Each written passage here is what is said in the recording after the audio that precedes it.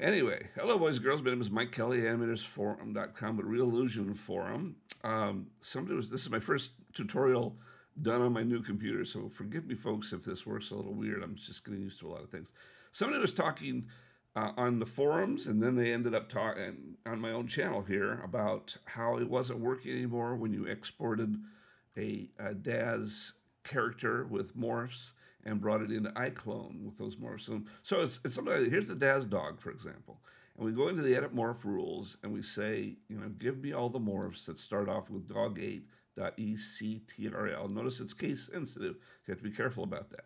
So we said, okay, we export it like that, which we do, and then it comes into iClone correctly. So it comes in.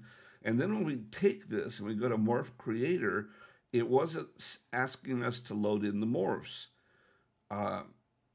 And I thought that was odd behavior. And somebody was saying, well, what's going on? Is it iClone? Actually, it turns out to be Daz. If I do Morph Creator now with that dog 8, you'll notice Morph Creator will come up, and then it will ask me, hey, there's morphs. And we say yes, and it loads in all those morphs. And so this works exactly the same way it always did. So there's the morphs. They're all loaded in. You might say, well, then what's changed? Well, what's changed is that that the version of Daz removed that capability. So I'm using Daz, I'm using version here, I'm using 4.9. I found 4.9 out on the web and loaded it in instead of the more recent version of Daz, and this version works with those morphs. Apparently, the more recent version of Daz doesn't work anymore with those morphs. So the idea here is go back to an earlier version of Daz. It's the newer versions that remove that possibility of exporting those morphs and having them found in other programs. So that's what I'm going to do. I'm going to stay with this version. I'm not going. There's no real reason to upgrade Daz. You're just using it as a vehicle to export out of iClone, or import into iClone and CC Studio. But anyway, that's how to do it. So. Hopefully this, but if you're really stuck with the old version of Daz, somebody says, how do you do it manually? Well, you can do it manually. You could go in, for example, to this dog here. We go into here, and the morphs do come in here into Exchange.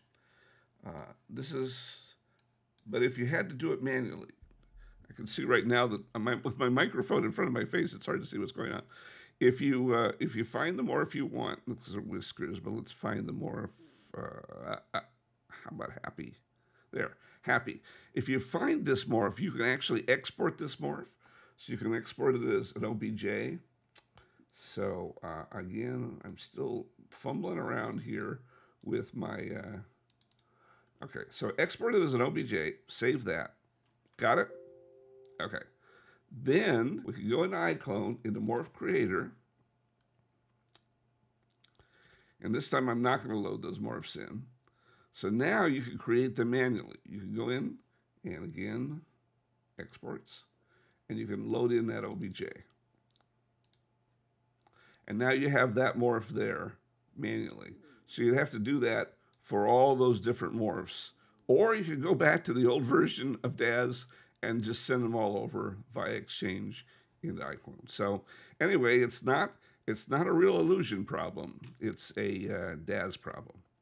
So hopefully this helps, and we will see you on the forums.